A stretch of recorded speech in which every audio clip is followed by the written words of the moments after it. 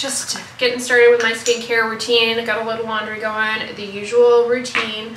Last weekend I cracked into this Hydro Boost hydrating, I'm gonna call it hydrating gel cream. Hydro Boost Gel Cream Extra Dry. This is a long-standing favorite of mine. So I started reading that book about the history of the grocery store, and it has sucked me in. Y'all know I love wandering around grocery stores, and this person's, at least their father, the author, shares my love of that as well. It's a really fascinating book all about the history of groceries and how grocery stores evolve from just like general stores all the way up to, you know, modern supermarkets with mass refrigeration. It's actually really interesting. It's a pleasant read. It's not really technical or anything. We're supposed to have a heat wave this week. I don't know how I feel about that. I don't know if I'm ready for it. Speaking of which, the power went out the other night briefly, and like I didn't even realize it. Usually I wake up when the power goes out. I didn't realize it, and when I woke up I freaked out because my Vornado fan, which I have running 24/7, was off. I was like, I felt like, am I losing my hearing because I'm so used to hearing that sound? It's really confusing when that happens because you wake up and all of the clocks are like blinking. You don't really know what time it is.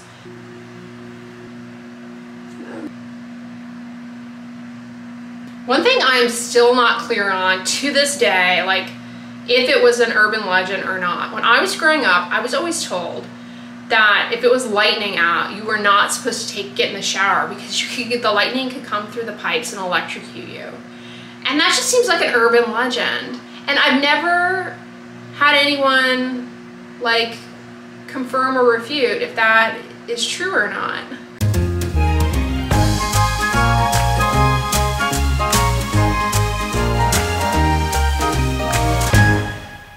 I mean, I was just taught that like showering was prohibited during a storm where there was lightning. Like I've told you guys before, I was always one of those kids that was always questioning things. And you know, I was raised like you don't question adults, you just kind of like only speak when you're spoken to, that kind of thing. But internally, like I was always wanting to question everything. That's just how I am. And so as a result, I would frequently piss off authority just because I'd be like, well, why exactly is that? And they'd be like, because I said so.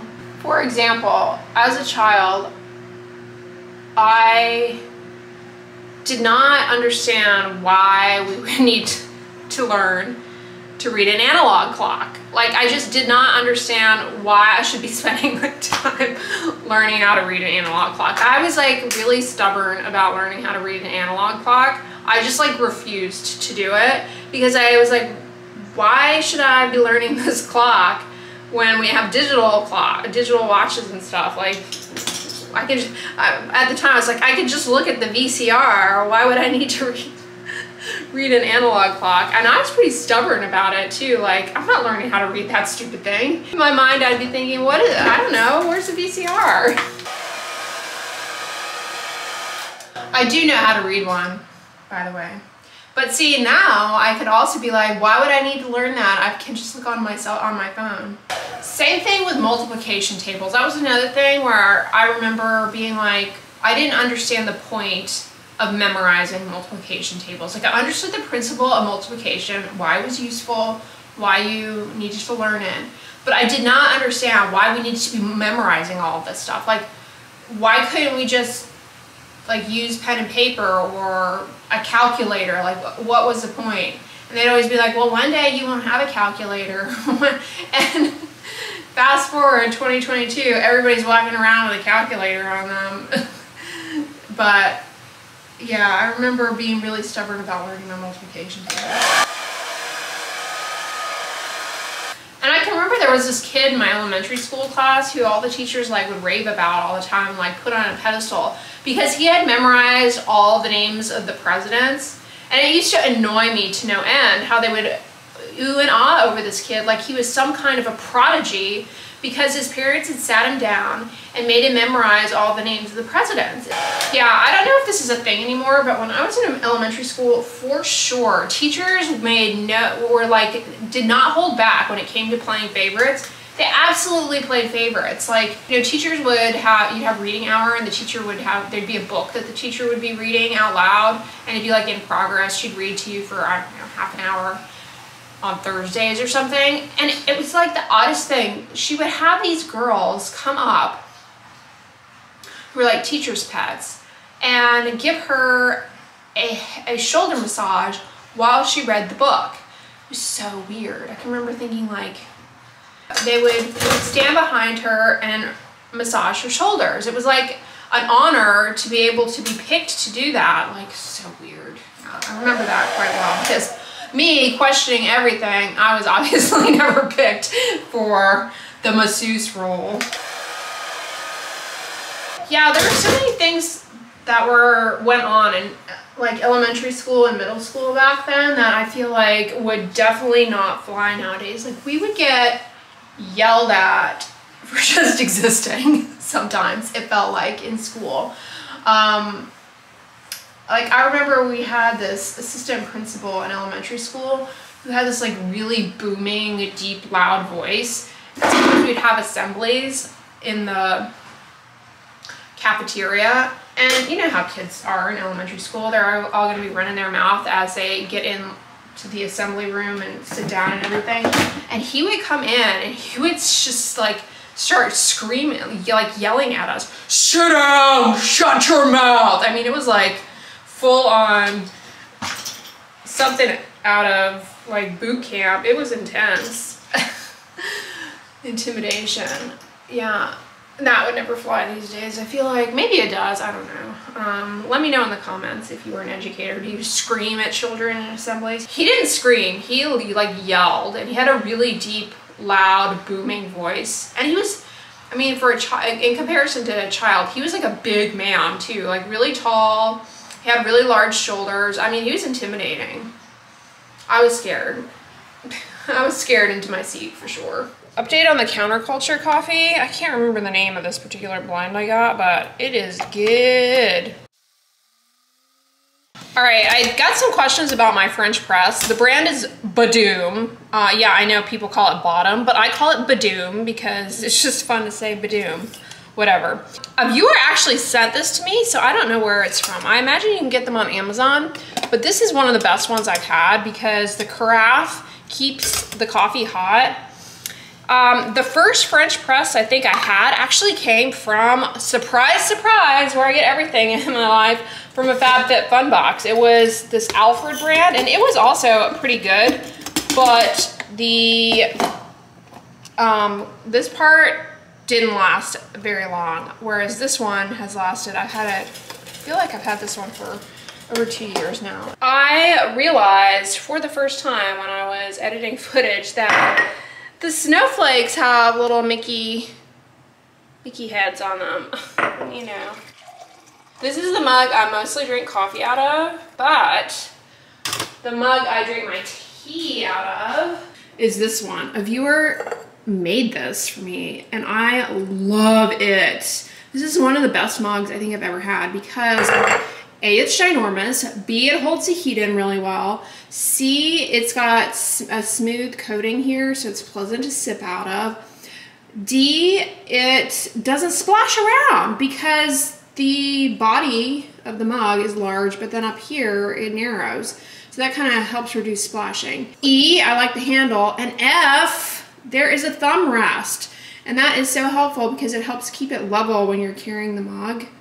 This mug is brilliant. Speaking of all the summer feels, this candle you guys need. Pineapple ginger. I think it's become one of my favorites from Tuscany. It's so nice. It's that vacations kind of scent. I'm here at Levy Park. It's humid out, but it's a nice day.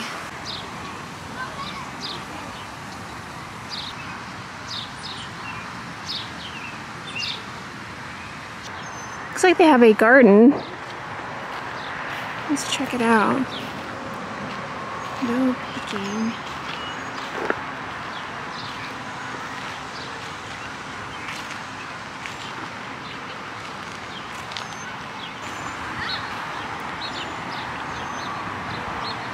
that eucalyptus? Looks like a tomato plant there.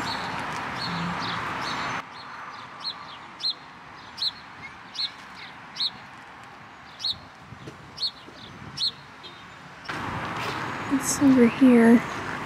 Dill.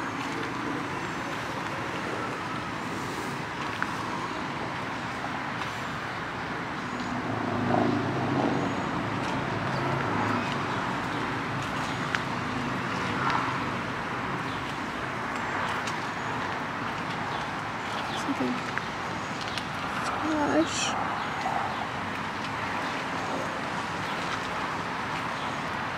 More tomatoes. Dinosaur kale. Little cherry tomatoes. Here's a big thing of kale.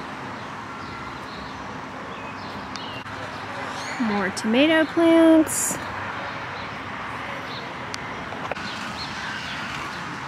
Swiss chard. Looks good. Rainbow chard. Quite the medley of veg.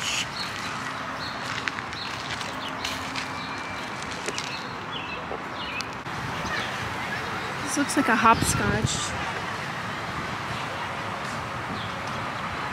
Kind of.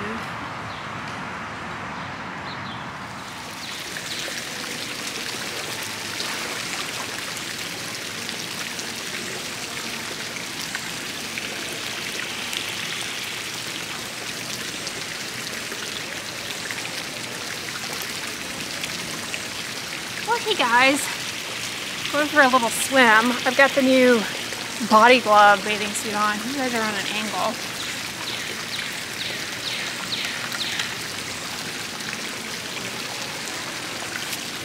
I'm a terrible swimmer, so I got this kickboard so that I could just like float around.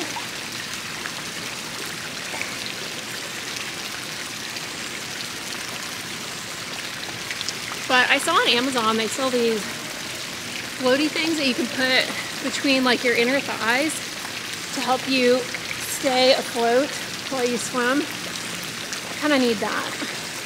Swimming is like my Achilles heel. Can't. I know, it's not my strength. I can't dive either. Like, I don't know. Those are skills I don't have. I get freaked out by it. But the water in this pool is too shallow to dive for sure. It's a floaty pool. I should get one of those like pool floats for this pool. Let's see if I can carry you guys along with me while I swim. This is risky.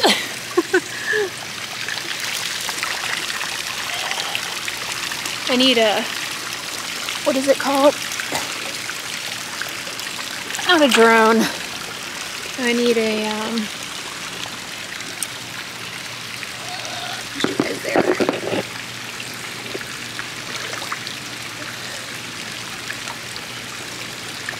I was hoping this would suffice to like put my knees on it.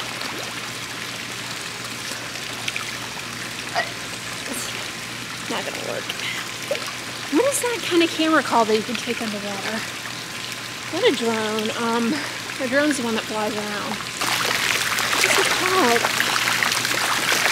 I don't know if it's just that it's been so hot today, or if this pool is actually heated, but it feels nice and warm. All right, we're putting the wind guard on my microphone to the test because there's a lot of wind, and so I don't even know if I'll be able to use this clip. Yeah, it's about 6:30 now, and this is like the perfect time to be outside because... Whew. So, tip for you guys, if you do enjoy a dip in the pool, swimming in the pool, as soon as you get out, this is what I do. Take your swimsuit off right away. Well, I mean, obviously not like by the pool. That would be weird, but try and get out of the wet swimsuit as soon as possible because the wet swimsuit, it actually traps that chlorine water up against your skin and can lead to breakouts like on your rear end, your back. So take it off and rinse the skin or just hop in the shower. yeah, that's what you should do. As far as your hair though, I don't get my hair wet in the pool. I keep it up in like a top bun. But if you do get your hair wet in the pool, rinse out that chlorine water as soon as you can. And then try and use like a chelating shampoo to bind up the, you know, keep the chlorine from glomming onto your hair. If you've got blonde hair, some pools actually can make your hair turn green. Yikes! But the other thing about the hair in the pool water is it makes the hair strands even more susceptible to weathering the pool water, because it makes them kind of brittle, vulnerable to UV rays, which do weather your hair. Because hair is just, you know, keratin protein. It's not like actual living thing anymore. But yeah, the UV rays plus the chlorine, it really can do a number on your hair. Especially if you have color treated hair. If you have color treated hair though, I'm willing to imagine, I imagine you don't get your hair wet in the pool. I haven't been in ocean water in a long time. But comment below, those of you who live in Texas, what is South Padre like? Is that like a fun experience? I've always wanted to go there and see the sea turtles. I feel like, when is a good time to do that? I mean, I could look online, but I'm just soliciting feedback from you all instead because I'm lazy and not gonna go Google it. I mean, I could go Google it, but there's so many other things I've got to Google, so you guys can help me out. You have to be careful with Googling things. Not only, obviously, can you run into a lot of misinformation, although I imagine I can find accurate information on the turtle thing by Googling this. But is it just me? I find when I seek out to Google something, I go down this rabbit hole of like learning other things that are somewhat related. Like before you know it, I will be researching like the protein composition of turtle shells. It'll just like somehow interest me. Then hours and hours and hours will pass. Anyways, you guys, I'm gonna wrap this vlog up here. I hope you all enjoyed it. If so, give it a thumbs up, share it with your friends, and as always, don't forget, sunscreen and subscribe. I'll talk to you guys tomorrow. Bye.